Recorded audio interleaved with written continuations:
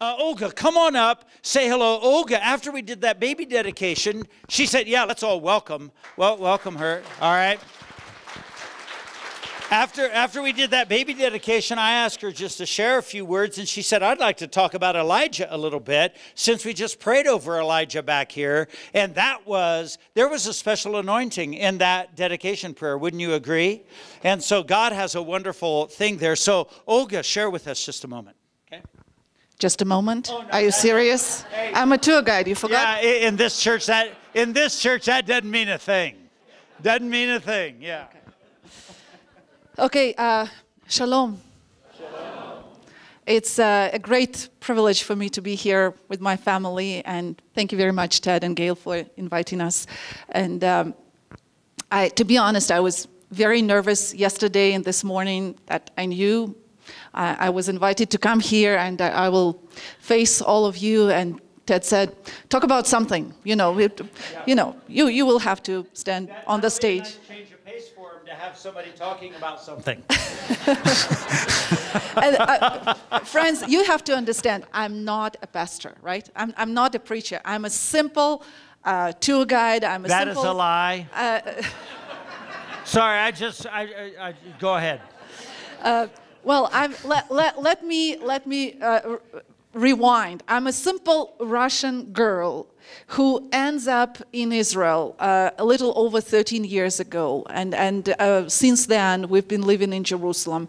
And somehow it worked so that God decided that I'm good enough to be able to handle his children, his daughters and sons who come to Israel to find out a little bit more about this book and about God himself. So I've been doing that for 9 years or so now. And well, I got distracted. Ted, you distracted me. I'm sorry. I was... I'll sit down. Well, anyway, when Ted said, you will have to speak about something, I was nervous, and I was like, what can I talk about? I don't know. There is so much to talk about, and at the same time, what is the right thing to say? And I thought to myself, well, if Ted really insists that I come up to this stage, and if he risks that, because, I mean, you know the difference between a radio and a tour guide? You can switch off, yeah, you can turn off the radio, but you cannot turn off the tour guide. So he was taking a lot of risk, allowing me to stand up over here. And anyway, just as we were worshiping, it came to me that talk about Elijah, because Elijah is one of my favorite stories. He's one of my favorite characters, and his story is one of my favorite. That speaks a lot to me personally. And I thought, okay, I will talk about Elijah. And then all of a sudden we have a baby, a dedication of a baby whose name is Elijah. How about that? How about that? Yeah, I mean, I'm not saying anything about it.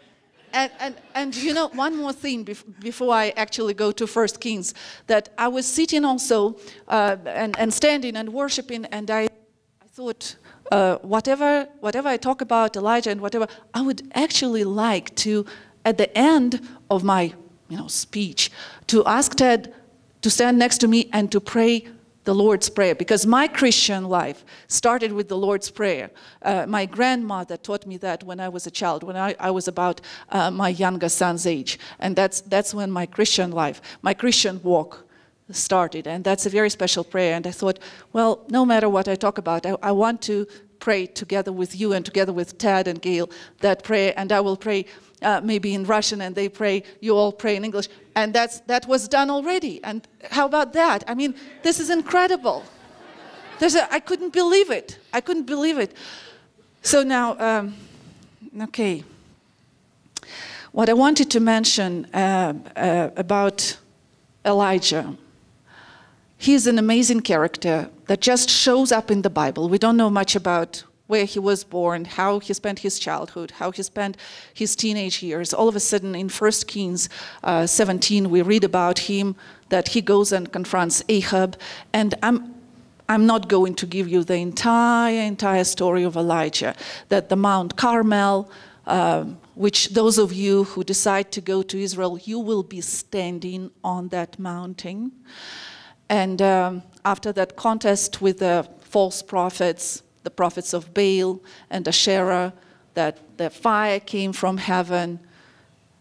And everybody who was there could see that. And even those people who couldn't come there, they could see it because the mountain is so high. So all those people who stayed in the villages, they could look up and they could see that fire coming down. So they all prostrated themselves before the Lord. And then Elijah and other people took all those false prophets down to the riverbed and slaughtered them there. That was a lot of hard work. There were many false prophets. And if you come, you will see that place where it happened. It's right at the foot of Mount Carmel. And then it sounds like a victory. You know, he went back up to Mount Carmel and he started praying, because prior to that, you remember there was a drought. That's how the story starts. And he started praying and praying, and he had a helper, he had a servant, and he would tell to his servant, go look into the west, into the sea. Do you see anything in that direction? No, nothing. Go again, take a look. There's nothing there. Go again. So on the seventh time, the servant comes back and says, oh, there is a little cloud like the size of the fist coming from the west. And Elijah knew that the rain was coming. That was the end of the drought, and that was the beginning of the blessing for the people, because the drought was devastating. The drought was horrible, absolutely horrible for everybody who lived over there. And then what happens? This is a culmination. I mean, he is victorious with God. God used him so mighty, in a very mighty way. And then do you remember what happens to him? That's the part of the story that speaks the most to me, really. It's the next chapter, and it says that Elijah was afraid. Elijah was afraid. Can you imagine that such a great prophet as Elijah, who did such mighty work, or God did such mighty work through him, he was afraid. And that is so helpful to me to know that, you know what, I can be afraid, but there is God who I can pray to, and he will help me. And he will help me to overcome, you know, whatever my circumstances are and whatever your circumstances are. And this is still not the end of the story. That's not the end of the part that I love so much. Elijah runs away. He's afraid to the point that he is actually running for his life. He's running away from Jezebel, who is the wife of Ahab, who promised that Elijah will be killed because he killed all the false prophets that she brought from Phoenicia. And she runs for his life. He goes to the desert. And those of you who are coming to the tour, you will see the desert. And he prays that he wants to die. Can you imagine? Elijah is praying for death. He says, I've had enough. I want to die. Please take me. And, you know, the Lord doesn't condemn him for feeling that way. The Lord doesn't tell him, Elijah, come on, how can you feel this way? I mean, what's going on with you? You just saw my power. You just saw my strength. You just saw how thousands and hundreds of thousands of people bowed down and prostrated themselves in front of me. And like, you want to die? What are you talking about? That's not how the Lord approaches Elijah. And that's the most fantastic thing, really.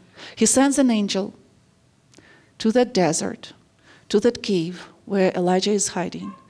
And the angel wakes up Elijah and says, here's some food, eat. Here is some water, drink, and rest. And Elijah eats and drinks and rests. And then the angel wakes him up again and says, okay, here's more food. Come on, eat a little bit. Here's some more water, drink a little bit, and rest again. And Elijah eats and drinks and rests. And then, only then, when Elijah is a little bit rested, when Elijah is a little bit refreshed, the Lord kind of reveals himself to Elijah. And he tells him, "Go out and stand before me on the mountain." Go out and stand before me on the mountain. And you know what? When I look at this, it kind of brings me back to En Gedi. It kind of brings me back to this waterfall, this wonderful picture of dawn,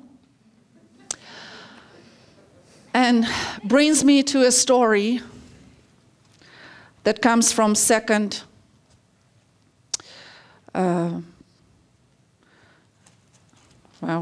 ran away from me. Second Chronicles, chapter 20. En Gedi, that wonderful oasis, is mostly famous for the story of David and Saul, which Ted mentioned already. But it is also famous for the story of the two groups of people, Moabites and Ammonites, who were pretty bad. And they came from the eastern side of the Dead Sea, and they camped at En Gedi, and they were going to Jerusalem to deal with Jehoshaphat and the Jewish people over there. And it was a big, big army. It was a very strong army, a huge danger, a very strong enemy. And Jehoshaphat started praying to God. And his people started praying to God. And you know what God told them? Do not be afraid. Listen, all you people of Judah and Jerusalem, do not be afraid. Do not be discouraged by this mighty army. Tomorrow, march out against them. God tells them to march out, just like he tells Elijah to come out of that cave. Come out. And he tells these guys, march out and face this army, but you will not have to fight them. It's taken care of. So going back to Elijah, he comes out of the cave. And how does God reveal himself? Does he send that, lightning?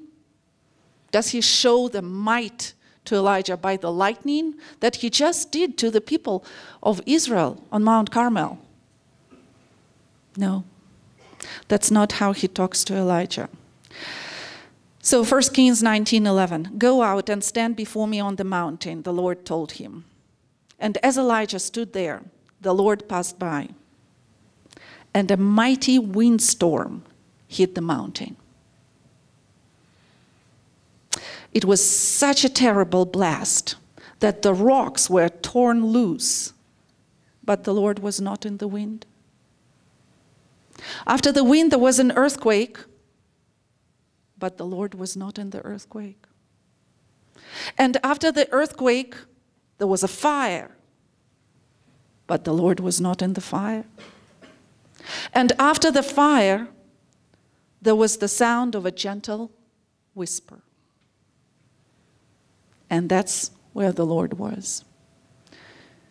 So the beauty of the story to me is that God reaches every one of us in the way that we need to.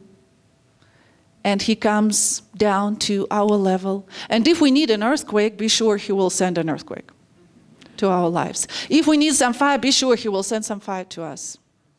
I'm sure some of you have been through some fire and some earthquakes. There's no doubt about it. But if we need a gentle whisper, that's what he will use. That's what he will use. And so friends, I want to encourage you, listen to your heart. If the Lord really puts into your heart the idea to come and visit Israel, because maybe it's not for everybody. You know what? Maybe it's not your time yet to go to the Holy Land. Or maybe it is your time to go to the Holy Land. But if it is, if you have that desire, come. You know what? Come. And when you come, you will either have a gentle whisper coming from the Lord. in one of those places. It may be in the desert. It may be on one of the mountains, Mount Carmel maybe, or maybe at the Sea of Galilee, or maybe at the Dead Sea, maybe in Capernaum, maybe in Nazareth, maybe in Jerusalem itself, or maybe it will be more like a fire, or more like an earthquake. Maybe you will be comforted there, or maybe you will be encouraged. I don't know, or maybe both. But being a tour guide for like 9 years or so, I have to tell you that the people who come to Israel, they really don't come to see the ancient stones, which we have plenty, okay? But that's not why they come. Because there are ancient stones in Italy, in Greece, and many other places, right? And they really don't come to see the beautiful nature. Wow, guys, look at where you live. I mean, no comment about that. This is like paradise, mountains and rivers and everything. But they do come because God is calling them, because God wants to tell them something. God wants to maybe explain to them the Bible better, because people say that coming to Israel is like reading the 5th gospel. That helps you to understand the other 4 gospels or the entire Bible much better. So think about it. And at the end of my little speech, I really want to bless you, and I want to. I hope I brought the blessing from Jerusalem. I wish and pray that I have that blessing. I want to bless you all, and to say, may God bless you and keep you. May His face shine upon you, and may He give you peace.